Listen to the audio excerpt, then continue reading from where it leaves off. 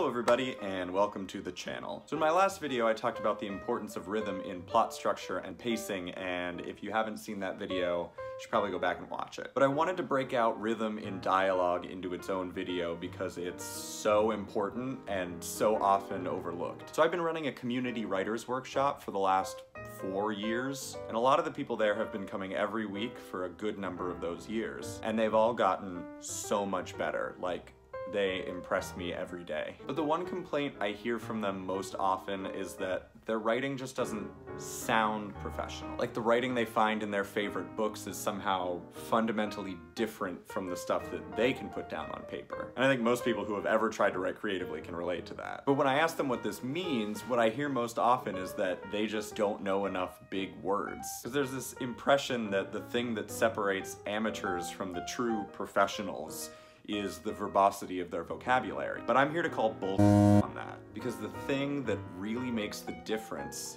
is rhythm. Now, people often separate poetry into its own category of writing. There's essay and fiction and all that other stuff over here, and then there's poetry over here, and we keep that separate. Only the poets touch that. But every writer has to be a poet. Every writer has to be concerned with how their sentences flow together. Now, if you've never seen the movie Brick, don't worry about it, because I'm not gonna touch the plot at all. The film is a sort of neo-noir kind of crime story, and as such has some of the best and most rhythmic dialogue that I've ever seen in a film. It's that thing that makes everybody sound smart or important or like they know what they're talking about. It's the thing that makes you want to rewatch the movie because it just sounds so cool. I know I usually like to give you concrete examples of these things from the text, just so you know I'm not crazy, but the only way to do that with this one is to play clips from the movie, and I'm not trying to get flagged. Just go watch it yourself. It'll be obvious what I'm talking about. But this next example is a little more video friendly. We the Animals by Justin Torres is a quick, dark, coming-of-age story about 3 young boys growing up in a volatile household. And while the story is definitely compelling and heart-wrenching, there's nothing really about the plot that makes it all that much different from any other really sad coming-of-age story that's been written. But what makes this one of my favorite books of all time is in the way that it's written. It's not a long book. Technically, it's not even a novel. It's more just a series of vignettes. But as you start reading it, it quickly becomes very difficult to tell what you're reading. Is it fiction? Is it poetry? Like, you can literally open to any place in this book and find a perfect example of why rhythm is so important. And no, I'm not just doing it this way because I didn't prepare. Look, perfect. There was a pause as we gathered ourselves. Then we mamboed as best we could, trying to be smooth and serious and to feel the beat in our feet, and beyond the beat to feel the rhythm. Let's listen to that one more time. There was a pause as we gathered ourselves.